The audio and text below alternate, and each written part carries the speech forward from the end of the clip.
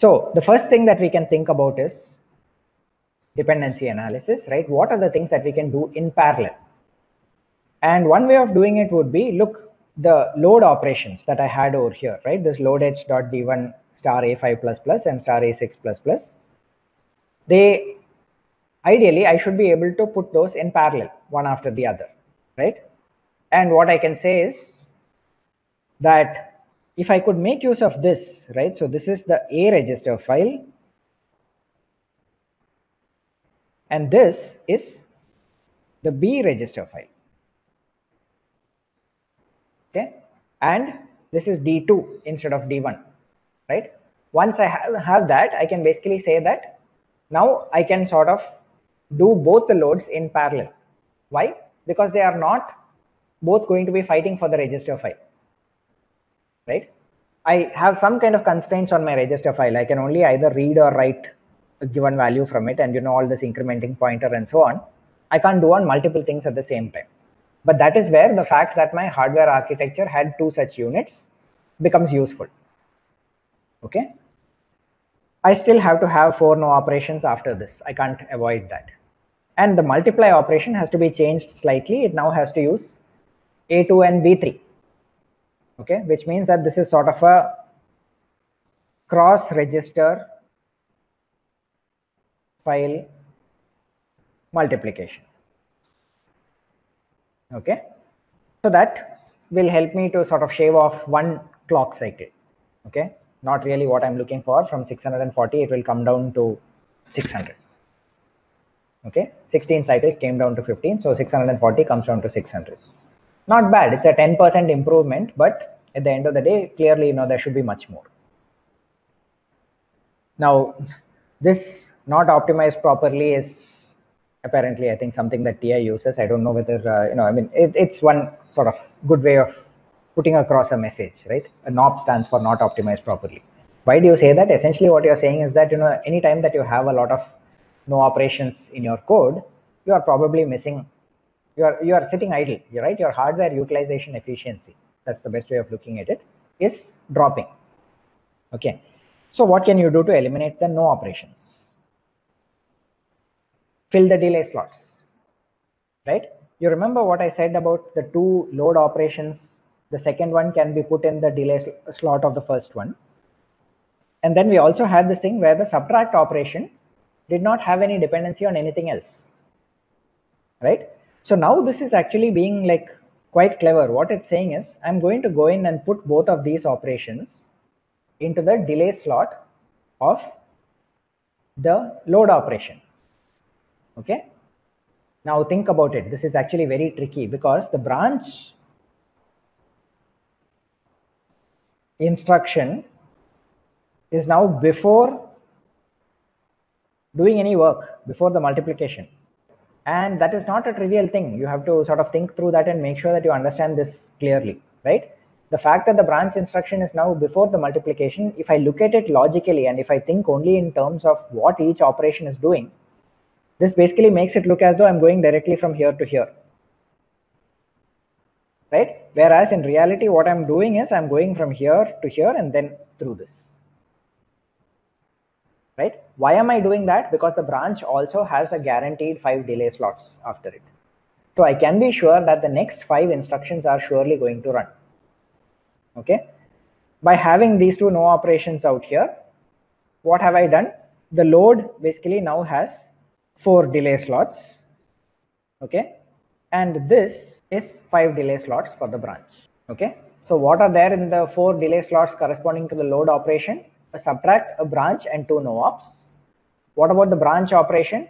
There is the 2 no ops, a multiply, 1 more no op, and an add operation. So correctly 5. Everything fits together perfectly. That is much more significant, right? I've managed to bring it down to 8 cycles, basically 50% reduction, right? And this is much more interesting. So now from 640, when I get down to 320, that looks a lot better. Okay. There are some more optimizations obviously that we can do. So let's continue. Okay. Now what I'm looking at over here is loop unrolling. Okay. And this is a slight digression from what we have been discussing so far. And the reason I'm talking about it as a digression is because ultimately what we'll find is that I'm not actually going to use loop unrolling for this particular uh, code, and that's not the best way to do it, in other words. Okay, but to illustrate the idea of loop unrolling, I want to just take another example. This is another example. This is not the dot product that I'm doing over here, right? Essentially what I'm going to do is load two values, multiply, add, okay, and basically have this loop out here. Okay, so clearly, I mean, this is only like 4 times. Okay, so it's not the same loop as before, right? What we can say is, if I unroll like this, right, essentially what will end up happening is, in order to find out what is the benefit of doing something like this, I need to insert all of those no ops, right? I need to put in no ops over here, I need to put in a no op over here, right? And then basically figure out whether or not I'm actually getting some benefit from this no op type of operation. So in this case, what we are doing is, I can basically rewrite the code something like this, where I would basically say, I now have, two loads, multiply, add, two load, multiply, add, and then I have the branch. Okay. So what happens over here, I'll basically have 5 delay slots and then go back, right? So rather than having this 5 delay slots, this will be multiplied by 2 times. Whereas in the previous case, I would have 5 delay multiplied 4 times. On the other hand, with a full unrolling, right, what I would have is no branch at all. And when I say no branch, I still have some no ops corresponding to each of the load operations and the multiply possibly. But overall, I'll be able to get by with actually less number of idle cycles. What's the problem? You can see that the code size has increased quite significantly, right?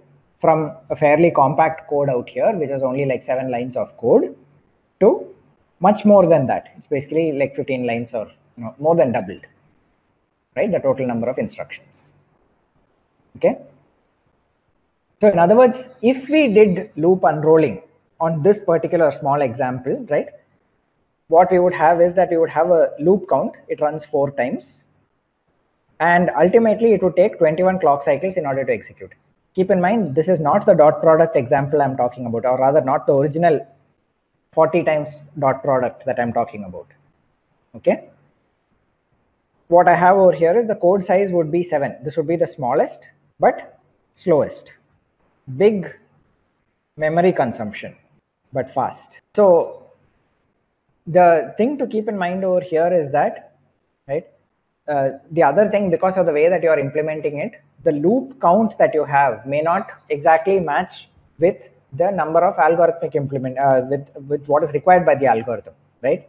An example of that is what is given over here. The loop still runs 3 times, and this adding 4 is done separately outside. Okay, this is also a form of unrolling, not particularly useful maybe, but it's a way by which I can basically unroll one instance, one iteration of the loop. Okay, so the bottom line is that in this particular case, we could have got by, these are the trade-offs that I would have to make. Either I go for small code size, in which case the number of clock cycles is large, or I increase the code size to more than double, but the number of cycles could actually become half, close to half. Okay, so that is definitely a possibility that I could explore in this case, right? But in our present instance, actually, we are not going to do that. So I'm leaving aside unrolling at this point and moving ahead. Okay. What I can do is instead to say, since I have these 2 hardware units, right, why not try to sort of do 2 running sums at the same time, right? So basically I'll have something which basically does A0 into X0 plus A2 into X2 plus etc. And the other one will be A1 X1 plus A3 X3 and so on. And then finally add, right, to get the final result. Okay. So basically what we'll end up with would be this, right? The final sum would end up being this plus this. Okay. Why is that useful? Because so far, apart from the load unit, right, I'm not really making use of any of the other units that have two pieces of hardware, right? So the multiply also I have M1 and M2, add also I have L1 and L2, right? Can I make use of those in order to do something better is the question, right? So ultimately what would happen is, it's as simple as that. I mean, the main thing that I would need to do over here is, it is a little bit tricky over here. I've also sort of, brushed a few things under the carpet and, not explained it cleanly. But the bottom line in this particular case is that I'm actually working with 16-bit data and a 32-bit registers and buses, which is why I can do things like this. Effectively what I have is this multiply high and multiply. In other words, what it takes is the high part of register and this is the low part of the register. A single 32-bit register is broken into two parts, one high and one low, and I then do separate multiplications on those. Okay, so again, like I said, all that this is doing is making use of the fact that I have two multipliers, two adders, and trying to see how we can improve upon that. Where does that get me? Now things have improved to 20 iterations, right? Because of the simple reason that I can actually basically do just the number of iterations reduces. Okay, each one, the A0, A2 is only doing half of them, A1, A3 is doing the other half. They are both happening in parallel. Therefore, the same 8 cycles as before, right? Everything else remains the same. I've come down to 160. Okay, so the 640 down to 160 already looks like a tremendous improvement. Okay, so word wide meaning that basically, I'm pulling in 32 bits of data versus the 16-bit data that is actually required. The final thing that really needs to be done, right, in order to really crunch this down into a small number of clock cycles is actually just summarized in this one slide. Okay, unfortunately there's no clean build up to this particular thing. All that I can do is pretty much straight away say, okay, this is what is the operation that needs to be done, right? What am I doing over here? If you look closely at this slide, you will realize that this is actually doing a software pipelining, right? How is it doing software pipelining? It's basically saying the following. So I have a load followed by 4 blanks. I have a multiply followed by a blank. I have add, then I have subtract, and I have branch followed by 5 blanks. Okay, and I want to basically repeat this. Okay, what this is effectively saying is, how do I now take this entire thing and software pipeline it? What does software pipelining mean in this case? I need to do this load operation, etc. for the 0th iteration.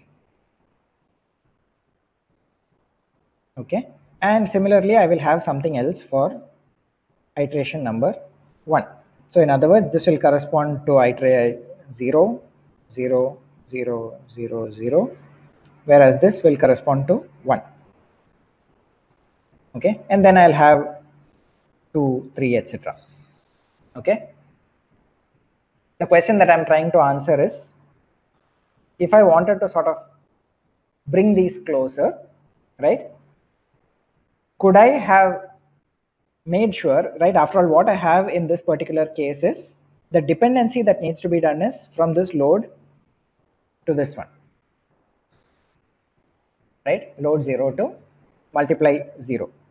Instead, supposing I wanted to have straight away something like load and multiply, right,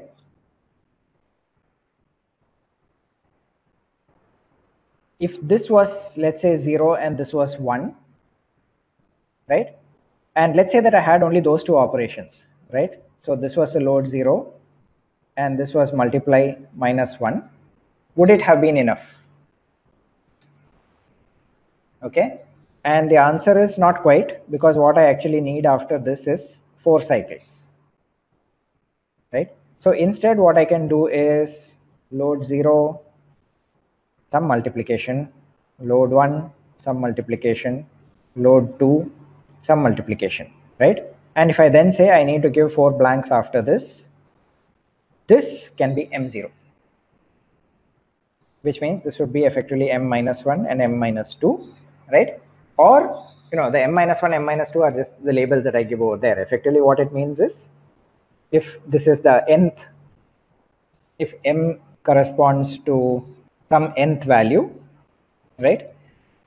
Then this is the corresponding nth value that I have over here, and this dependency is taken care of. This will correspond to n plus 2, n plus 1. This will basically be n minus 1, n minus 2. That is it, right? So this is essentially what I'm trying to do in the form of software pipelining. I want to know where I can put the load and the corresponding next multiply so that the dependencies are satisfied. Okay, and with that in mind, let's look at what this picture looks like. Okay, so this corresponds to load 0. There are then 1, 2, 3, 4 blanks, which means this multiply dependency is satisfied. Now from the multiply, I need 1 blank before I can go to the add. After the add, there is no real dependency. I'm done with the computation. Okay. The only other thing that I need to do, if I look at it, this is an independent of the multiply or add, right? All that matters is there is a subtract and there is a dependency out here to the branch. And there is the branch followed by 1, 2, 3, 4, 5, next iteration of the loop.